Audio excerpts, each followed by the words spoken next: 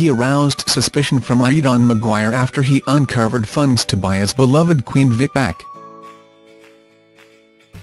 And Mick Carter's luck takes a turn for the worst when he is cornered by two thugs just yards away from his pub.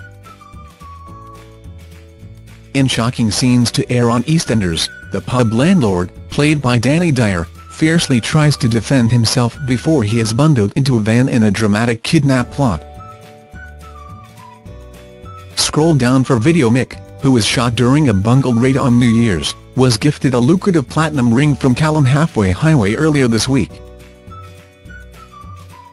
Discovering the jewellery's true value, the Carter family are left in despair when his bulldog, Lady D, gobbled it up. But as Mick managed to retrieve the ring and exchange it for the Watford pub, Aidan became paranoid that he stole the heist money. Seeking revenge, the pub landlord is tackled by two burly men before being pushed against a black car.